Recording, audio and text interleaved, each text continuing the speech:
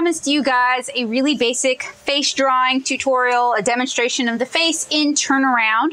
And since my camera quit recording midway through this painting demonstration and I have to redraw these anyway, I thought it would be good to draw them on camera for you guys. I've already got the first 3 views started, so I'm just working on the second 2. And we're gonna do a 3/4 view. So I start with a circle, then I draw an ellipse or an oval in the circle. So this is kind of like a chunk taken out of the circle. I do the crosshairs across the face. Then I begin drawing the sort of the plane of the face. I always think of it kind of like a shovel. And this is just me really roughly sketching these in so I can tighten them up on camera for you guys. Now I'm gonna do the view to the right. Circle, circle, crosshairs, 2 descending planes. Okay, now I can show you how to kind of tighten this up. And we're gonna start with the frontal view. And you can also kind of think of it as a circle and then an oval around it, kind of tightening up the face shape. Now I'm going to draw the 3rd eye, which helps me place the other 2 eyes. And I'm pretty much just trying to recreate the face I had for the other demonstration. Circle for the nose and then placement for the lips. Eyebrow cavity, so this is going to be the apex of the eyebrows where the eyebrows go, and then this is sort of going to be in shadow. And then the hairline up here. And the ears go from the top of the eyebrows to the bottom of the nose. And you can kind of vary that depending. So I don't actually like too much how that face is coming out. It's not as cute as the other face. So I'm gonna grab an eraser and kind of modify it to suit my taste. I'm also gonna grab a piece of scratch paper because I'm getting graphite all over the place. I don't like working with dirty hands, and I don't like smudging my work too much, especially since this is for another demonstration. So I'm going to go ahead and kind of redo this to suit my needs.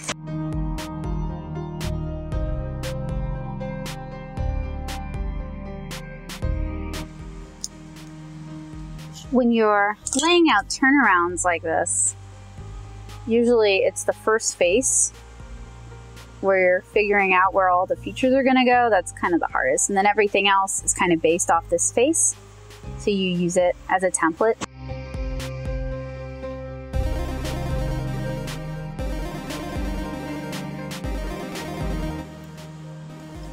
All right, so we've got kind of our basic little cue ball, bald child, our Aang the avatar.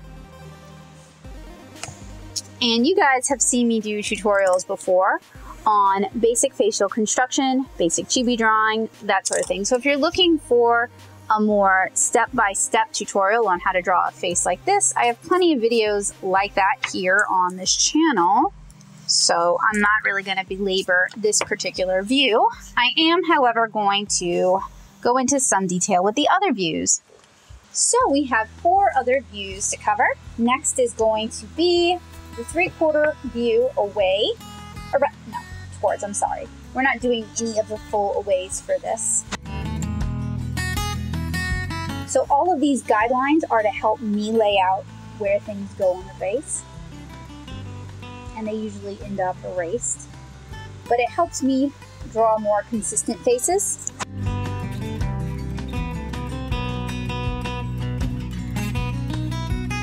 So since we've already figured out a lot of these landmarks from this view, I'm just kind of transposing them over here, sort of sketching things in. And as with any of my tutorials, if there's ever something you guys need to see handled more in depth that you can't pick up from watching me draw or from my explanations, don't hesitate to let me know in the comments below. I'll try to get that demonstration out to you as soon as I can. And sometimes that means I got to record it on my phone.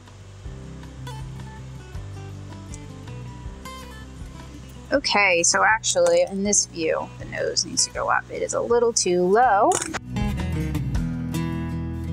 And I kind of do 2 curves to the face, one following the sphere, and then another starting from the midpoint of the eyes, following the spade, kind of curving out. And that helps me think about how I'm going to line up my facial features in sort of a three-dimensional, on a three-dimensional face.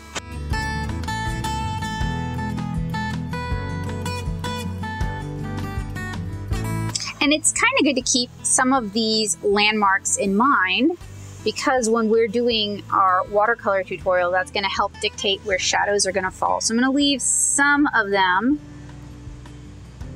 for some of these turned away views, just to serve as a reminder to me, help me out. Unfortunately, her eyes are actually a little bit lower in one view than the other, but I am going to progress anyway, because I would like to get the painting demonstration portion of this done at some point today. So now we're moving on to the profile. I'm doing the left-facing profile, so I'm going to clean up things a little bit. We have the start of our spade.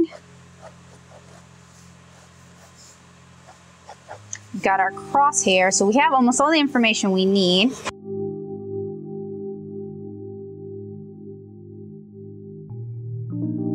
It's a little going to end up being a little too big, so we're going to have to soften and fix. And it's fine to kind of fudge your landmarks a little bit.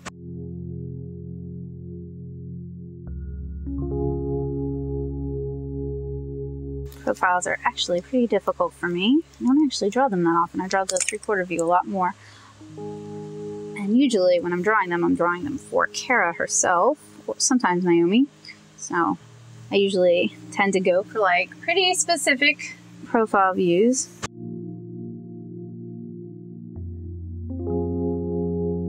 Oh, that eye is way too close. And way too big.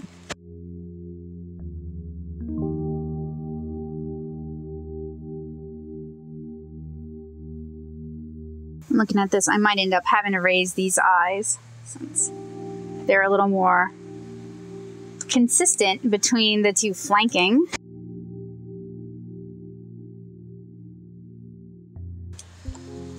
Alright, we're 3 faces down. I'm going to redo the eyes on this middle face since they are now noticeably low. I was hoping I could kind of squeak by with that. Since I'm redoing this, I don't want it to be an all-day adventure. But with my luck, it's going to be an all-day adventure. So I'm just raising the eye line a little bit. It's probably going to result in me completely redrawing the face. Knowing me. Raising the eyebrow line. Actually, it looks a lot more consistent, so that's good. And you guys notice, even if I'm doing a redraw, I still draw that third eye for placement. I find it really helpful. I admire, to an extent, I admire people who can like just whip out faces without any sort of construction, because that is not me. But a lot of them also complain that they can never draw the same face twice. So using facial construction is a great technique for consistent faces, and it is a huge lifesaver when I do comics. Of course. As I'm talking and sketching, you know, my true weak point, my kryptonite. Having a lot of mistakes. It's okay. Done is better than never finished. Mentally perfect doesn't count. I'm gonna fix her nose a bit. Oh, see, I told y'all I was gonna end up redrawing the whole face. I'll check back in when I have this finished. Okay, so now we have the 3/4 view facing right. So I'm going to delineate the 2 curves of the face. Sketching my third eye, sketching my 2 eyes, place the nose, place the mouth. And for me also, the more I draw a face, the easier it gets to draw the face. So sometimes when I'm designing a character for, say, like an anthology comic, I'll do like a few pages of their face from different angles and different expressions. And at first it's really off model, but it tends to tighten up. The more I practice and the more I redo it, the more I focus and the more I get to know that character. So we have the rough sketch. Time to tighten it up a little bit and erase as we go.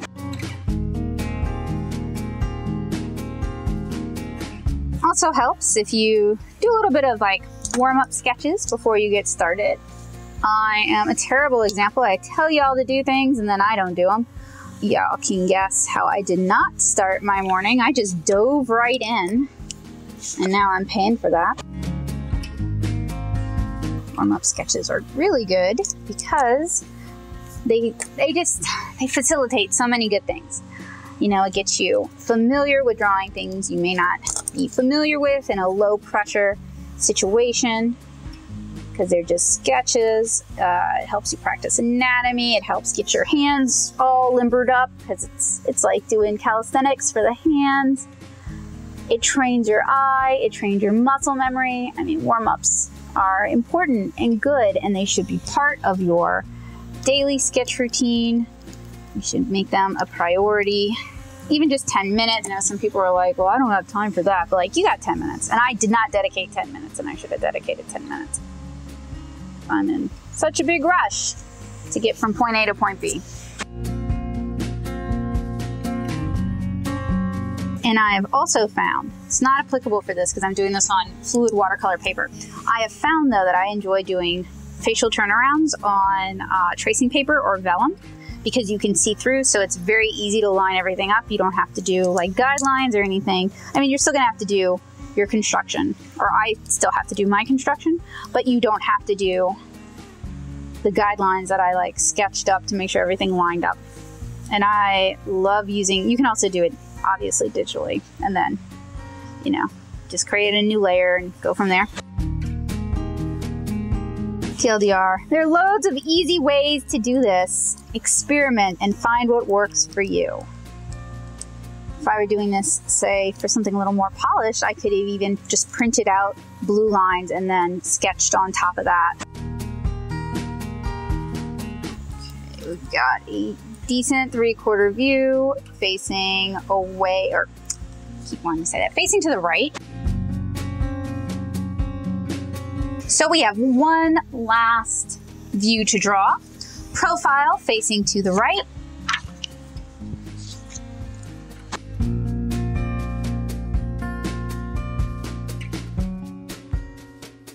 Trying to make sure it's nice and far back enough. I have a tendency to push them all too close together.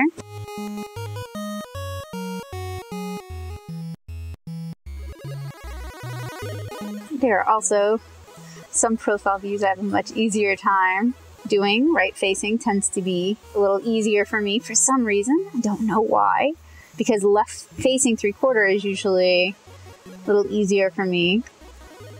All right, divot where the nose is. And again, if you need to see anything done step by step, enlarged in more detail, let me know. Sometimes I like just watching how other people draw things.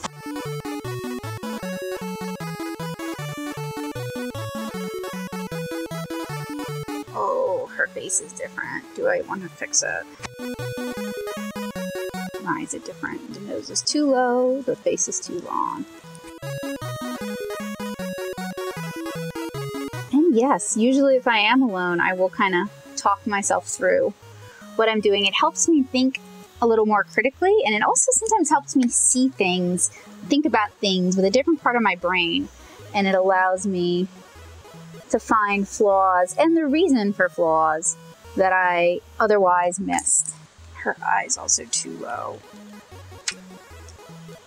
And sometimes just acknowledging that something is a flaw, then I can just kind of move on, because it's like, well, that's true, but for the purposes of what I'm doing, this isn't a comic page, this isn't a paid illustration, it's just a demonstration. Does it have to be perfect? And I know for some people the answer is yes, and I respect that. But for me, the answer is usually no, because unless the unless that's the purpose of the tutorial, then it doesn't really matter to me. All right, we are mostly finished. Just gotta clean this up. So, like I said, third and final time. If there's something you need to see demonstrated in detail, if you want to see it closer up, done larger, whatever you need, let me know in the comments below. And I will see you guys. I will actually have the watercolor tutorial for this up before this is going to be up. So we're going to be a little bit out of order. That's okay. This provided a nice opportunity for me to do a demonstration for you guys that I've wanted to do anyway. I know I promised I would do a full turnaround of the head demonstration, and that will happen eventually. Oh, wow. Look, her chin up here is much longer than her chin there, so fix that a little bit, and then maybe go in and fix her as well. Doesn't have to be perfect, but I do want it to be somewhat consistent. Wow, she got a strong chin for a little kid. All right, so I will see you guys in the future, in the past, with the watercolor tutorial for this, where we're going to cover light and shading. So thank you guys so much for watching.